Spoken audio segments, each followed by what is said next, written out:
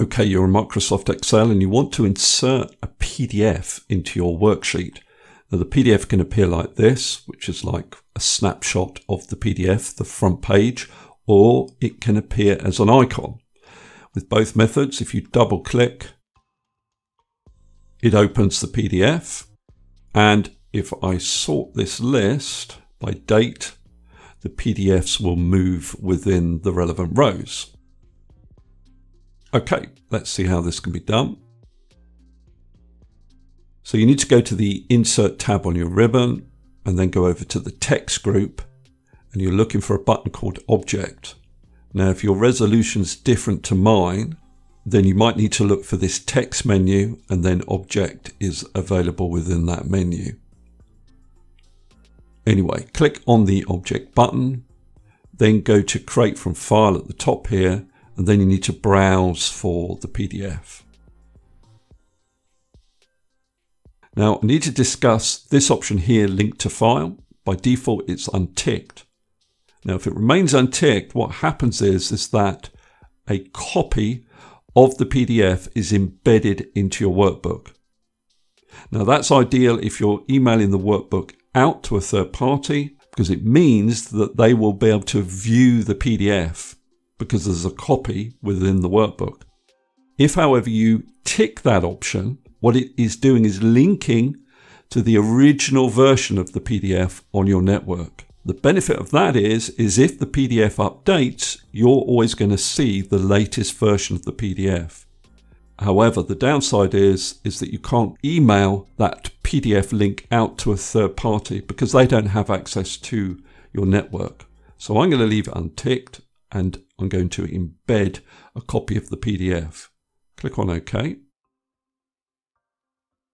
So this is how the PDF appears. It's basically the front page of the PDF.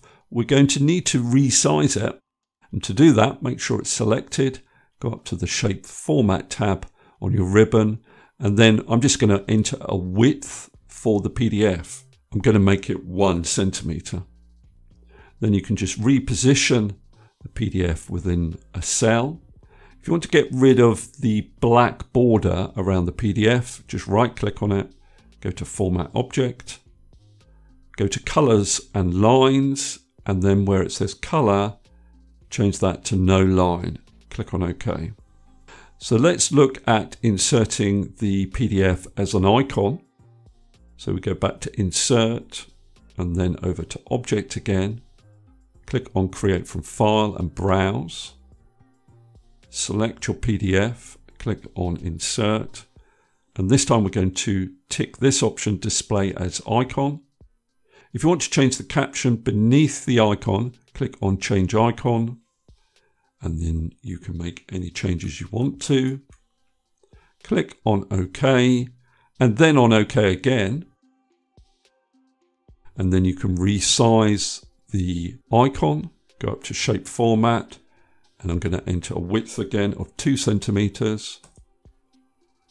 Reposition the icon within the cell. I'm going to get rid of the black border around the icon. Right click, Format Object, go to Colors and Lines and change the color to No Line.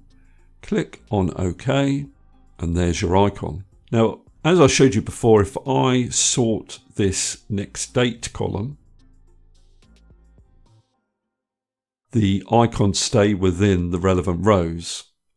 Now, if you don't want that to happen, if you don't want the PDFs to move with the cells, what you've got to do is right click on the PDF, go to Format Object, go to Properties, and you'll find a section here called Object Positioning, and by default, Move but Don't Size with Cells will be selected. So if I select Don't Move or Size with Cells, if I now sort by Next Date, only this PDF stays within its row. This one stays at the top of the table. Now I'll undo that. The other option you have in Format Object is to move and size with cells. So at the moment, that is not selected. Only Move but Don't Size with Cells is selected. So if I change the size of that cell, you can see now that the PDF is too big for the cell. So if I go and change that option and resize this cell, you can see that the PDF size changes. Okay, that's all I wanted to cover in this particular video. Hopefully that's useful. If it is, please give me a thumbs up and subscribe, and I'll see you next video.